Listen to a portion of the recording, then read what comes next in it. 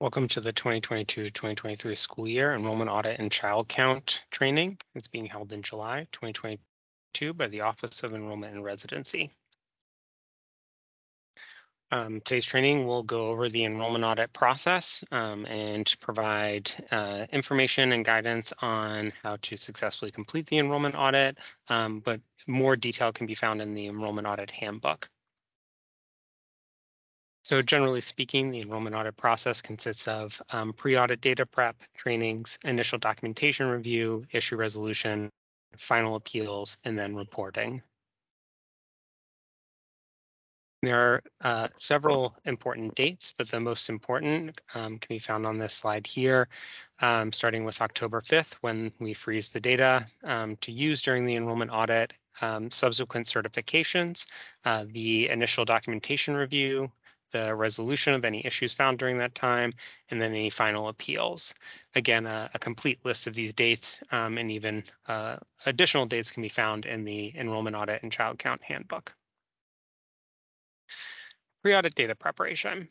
So prior to the enrollment audit, LEAs should be ensuring that they are completing residency verification. So collecting those forms from enrolling persons, ensuring that those documents meet all compliance requirements as outlined in the OER handbook.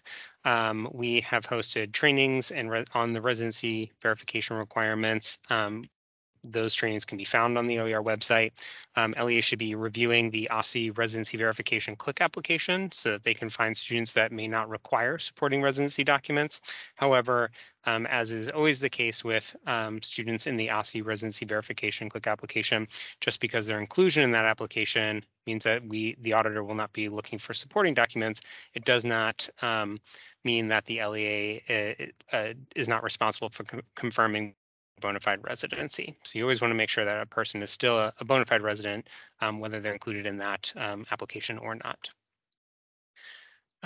So as you collect your residency documents, you want to start to prepare them in the format that we will be looking for them to be uploaded for the e-file process. So in the March training, we went over the e-file document uploads and their setup. There are two examples here. The first one is when a student's documents are combined into one single PDF. So you can see it's broken up by age groups, by last name, and then in the bottom file layer, you can see that there's just a single document for each student. Each one of those PDFs would have the residency verification forms as well as any supporting document all combined. An additional way that you can do that is somewhat similar, but allows you to keep the DC residency verification forms as a separate document and then supporting documents as a separate document. And so you can see examples at the bottom here where you have 3 students, each with 2 files uploaded, one for the residency forms and one for the supporting documents. When it is time for you to submit your e-files, you will use Box. We've used Box for a few years now. One thing to flag is it may contain empty student level folders from the prior year, so feel free to delete those if they're no longer relevant, and you want to remove those to make sure that there's no confusion when the auditor goes in to review. And you can begin uploading your documents starting in August. It should become live at the same time that the application becomes live for the enrollment audit. And you don't want to wait till the last minute. So starting in August, you want to start to put documents in Box. You can edit, remove, add, delete as needed up until your e-file deadline. So be sure to take advantage of that, of those couple of months there that you have time to do that, and so that you can make sure that everything's set up correctly and there's no issues when the auditor goes in to review. Again, guidance on file formats and file sizes can be found in the handbook. And if you want to request a different file format or make adjustments to the ones that we have, do email us. We will work with you and the auditor to see if there is an alternative that can be done. Otherwise, we'll expect it to be in the format that was presented on the previous slide.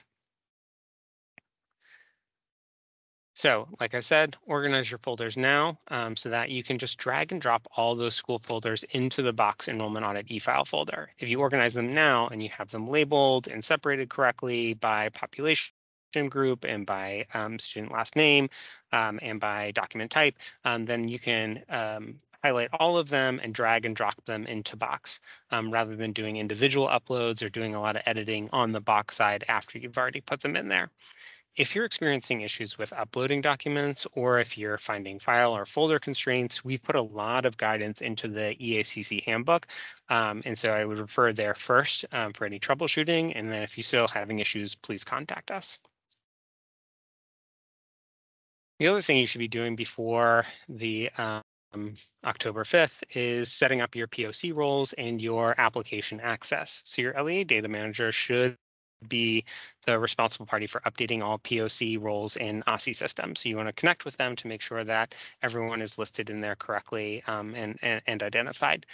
In order to receive application access, a user must have SLED credentials. So that is something that you can be doing now to ensure that you have SLED credentials so that when the application goes live, you and your staff are able to access appropriately. Generally, the enrollment audit POCs include an LEA data manager. We'll include an LEA enrollment audit POC, which is a lot of where our communications will go to. And then there's sometimes the school enrollment audit POC. This is for multi-campus LEAs that may want to restrict access to just the school level. And then there's the head of school, which is in charge of completing all of the certifications. The audit workflow schedule is something that you're going to want to take note of when the application goes live. It will be available in August, and it will have all of your LEA specific deadlines for e-file submission, for issue resolution, for final appeals, everything. And so you want to download that schedule and distribute amongst your team to make sure that you don't miss any deadlines. Trainings. So we offer several trainings over the course of several months leading up to the enrollment audit. The first was back in March with the residency verification training. The deck and the slides and the training video can be found on our website. It is also just a summary of what is in the OER handbook, so it's always a good reference. Then we complete the enrollment audit and child count training. That is what you are participating in today. Complete that in July. There's an accompanying handbook with a lot more detail and guidance. The enrollment audit and child count application training will be coming in August, and that will be training on the actual application, the functionality of it. And then lastly is a head of school training webinar. This is located in the application under the menu. It is a very short webinar. It's really just meant as a refresher because the role of certifying is very easy and very quick. But for those that do need a reminder, or for those head of schools that are doing it for the first time, there is a training webinar in there as a refresher. First certification. So this is one of the most important certifications.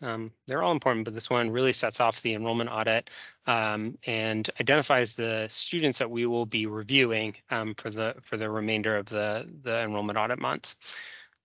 It starts on October 5th, where we will take the data and freeze it, and then LEs will get a chance to review it from October 6th to 11th and make corrections. So you can still add and remove students if they were not correctly captured on October 5th, but we're only looking for those that were attending and receiving services as of October 5th.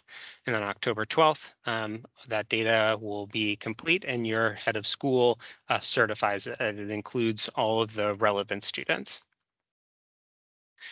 If you certify that data and it does not have all of the relevant students, or there are additional students that should not be included, there are steps for amending this roster. But they're all located in the handbook, and it can involve a number of steps, and they usually have to be completed within a certain time period. So if you needed to add a student, that's within 10 business days, requires an OST ticket submitted. And if you want to remove a student, you have until November 25th. Again, refer to the handbook for all of the action items that you need to complete in order to amend the roster up there for certification. And the best way to approach this is to avoid having to amend it and making sure that your certification is accurate on the day. Initial documentation review.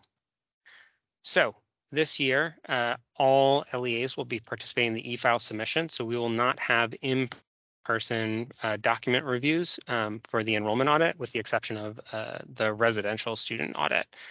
So LEA should be uploading all residency forms and supporting documents into their enrollment audit folder and box by their LEA e-file deadline. And again, that's found in the audit workflow schedule in the application, the deadline that is specific to your LEA. If you do not make this e-file deadline, it is possible that you will not be able to do a mass upload function, and you would have to appeal each one of these students individually in the application. So we would reject them all as a result of the initial documentation review, and you would have to appeal them all in issue resolution. You really don't want to go through that. That's a lot of manual effort to submit documentation. So please make sure um, uh, to submit all of your documents by your e-file e-file deadline. So once the documents have been submitted by the e-file deadline, the auditors will conduct reviews of those documents by their population group. Just like in past years, there's a 100% review of residency forms. We do a sampling of supporting residency documents, and we exclude those that are on the OSCE residency verification click application list. And a greater detail of this sampling can be found in the handbook. But just to flag for everyone, we also reserve the right to review 100% of LEA documents. So while we intend to do a sampling for most, if not all LEAs, there are some LEAs that we will do 100% because of prior year issues with enrollment audits or prior year issues with non-residency findings.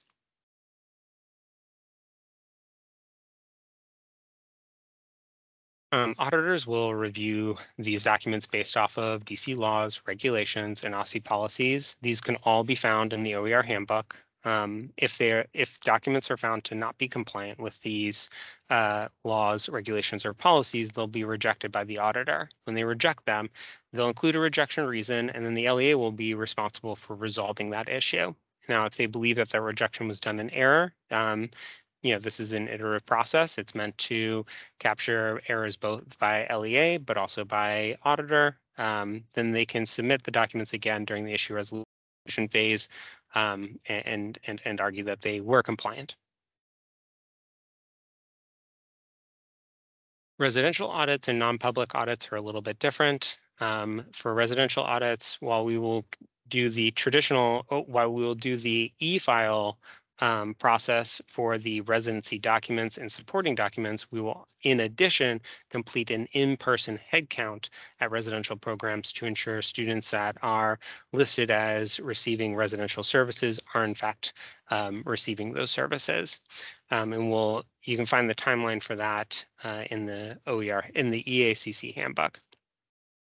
In addition, auditors complete a 100% review of supporting documents for students in non-public placements. So for non-public placements, we do not do a sampling. We will just review all of them. So all of their residency verification forms, all of their supporting documents, and those should be submitted at the same time as all of the other students for your LEA. Issue resolution. So you've gone through the initial documentation review. That can result in rejections from the auditor. Those are resolved during issue resolution. In addition, you will also need to make sure that you're meeting all duplicative enrollment deadlines and resolving them through the duplicative enrollment application. You'll also need to resolve any demographic data elements that are flagged in the enrollment audit application, and then you'll want to complete your child count questions. Some of these actions have independent deadlines, and some of them need to be completed by the second certification. For example, the child count questions have to be done by the second certification, but resolving auditor residency document rejections are on their own LEA-specific timelines. So once the auditors have completed initial documentation review, you'll be able to see those results in the enrollment audit application. You will have until your issue resolution deadline, which is again is LEA specific and it's found in the auditor workflow. Audit workflow schedule. And you can either agree with that determination or you can resolve whatever the issue was that caused the auditor to reject the document. If you don't respond to an auditor determination, specifically a rejection by the issue resolution response period, you won't be eligible to submit a final appeal. So in order to submit a final appeal, you do have to participate in this process throughout. You have to submit it on time for initial documentation review. You have to respond during issue resolution, and then you can move forward with a final appeal. If a student is added to the OSCE residency verification click application after October 5th, so that is the cutoff for when we exclude them from the sampling, but it is possible that they are added afterwards because it is a live application that is constantly receiving new data and information. If that is a student that you are trying to resolve because of an auditor rejection, you can submit a screenshot of the OSCE RV application as a supporting document. For demographic errors, you will want to make sure that you're addressing those by the second certification. They need to be typically corrected in the LEA SIS, and then make sure that they're being sent correctly and upload and reflected correctly in the enrollment audit and child count application. If you are having issues with that, make sure that there are no integration issues. And if you think this is a technical problem, submit an OST ticket. These elements all need to be resolved by November 14th at 4 p.m., the day before the second certification. So if you're doing the steps above and it's still unable to fix it, make sure you submit an OST ticket. If you do so by the 28th, there's a good chance that we can resolve it by the second certification. If you submit it afterwards, you may have to follow the process for amending the second certification. For duplicative enrollments, for the past 2 years, these have been resolved through a stand-apart application. You want to make sure that you're reviewing the guidance for that and following those deadlines to make sure that you resolve those duplicative enrollments. And if you don't follow those deadlines, that could result in the LEA losing credit for that student in the enrollment audit. Results from the duplicative enrollment audit are then updated in the enrollment audit application. So as you resolve them in the duplicative enrollment application at the conclusion of that application's timeline, those results will all be uploaded into the enrollment audit application for review by the second certification. So coming up to the second certification, you're looking for a couple of things. You want to certify data elements are accurate and valid and complete. That would include demographic data from your LEA source system. That would also include your final child count numbers. So the second certification is not confirming residency status. Okay, that is still an ongoing issue that is being resolved in this process that would not be confirmed until the final certification. The second certification, just like the first and the third, needs to be completed by the head of school. Specifically on child count data and the second certification, it is important to remember that this information cannot be amended after the second certification. So whatever you certify in the second certification for child count data is considered as is for the remainder of the enrollment audit. We include in child count data students that were stage 5 enrolled as of October 5th, and the student data that determines whether they are included in child counts needs to stay in compliance with child count requirements up to and through the second certification date.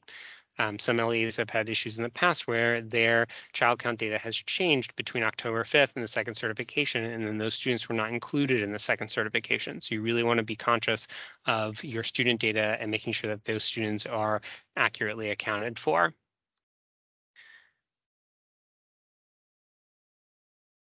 Final appeals.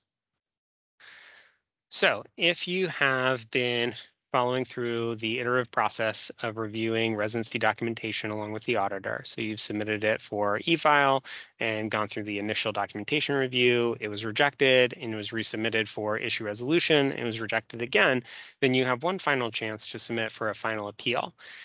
To be eligible for a final appeal, again, you had to have participated through this process throughout, and you'll have to have submitted your documentation by December 2nd. And we're looking for compliant residency documentation for review. So no blank documents, no documents that are clearly not eligible for consideration as a supporting document. Make sure that you are submitting stuff that is in compliance with the OER, the requirements outlined in the OER handbook.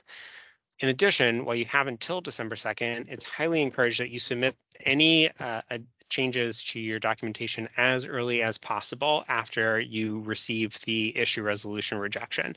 That gives the auditor time to review and accept or follow up if there are questions, which would then allow the LEA to respond before that deadline in case they had submitted something by accident or incorrectly. Third certification. So this is the third certification, is the last and final one, and the LEA is confirming the final audited enrollment numbers. Again, it's completed by the head of school, and for this year, it will be completed on December 15th. Reporting. So at the conclusion of the enrollment audit, OSSI will spend time making sure that the data has been submitted and correctly, and reviewing it and compiling that into a report and supplemental data tables. That information will then be submitted to the DC Council and then eventually released publicly. Unverified residents. So at the conclusion of the audit, the LEA may have students who are enrolled and they were determined not to be verified residents. So there was an issue with their residency documentation and the auditor had rejected them, even through final appeal. So while the student may not be verified as a bona fide DC resident in the final audited enrollment, the LEA is still responsible for resolving all residency errors. So if this student remains enrolled at your LEA, even though they were counted as an unverified resident during the enrollment audit, it is the LEA's responsibility to make sure that that residency verification is completed and compliant with all of the laws, regulations, and requirements. A complete list of all of the steps the LEA can take and should take is in the Enrollment Audit and Child Count Handbook. But in summary, they include providing notice to the enrolling person that they have not submitted compliant documentation. They will have a period to resolve that. And if they don't, then the LEA should require the enrolling person to consent to a home visit. If the home visit does not occur, then the LEA should move forward with withdrawing the student since they did not complete residency verification. And just to reiterate, this is not an OSSI requirement, but a requirement by DC law and regulation. So it's the LEA's responsibility to ensure that they are enrolling DC residents. So when they are found to not be compliant with residency verification, it's the LEA's responsibility to either collect compliant documentation or remove the student from the school. OSSI may follow up on any and all of these unverified residents at an LEA to confirm the completion of these steps. And I think that this is something that an LEA should be prepared to respond to this year. So if you do have questions, this is a very, a somewhat thorough but general overview of the enrollment audit. If you have additional follow-up questions, first check the enrollment audit and child count application, or Enrollment Audit and Child Count Handbook. And there's a lot of detailed information in there. But you can also email us at ossi.enrollmentaudit@dc.gov.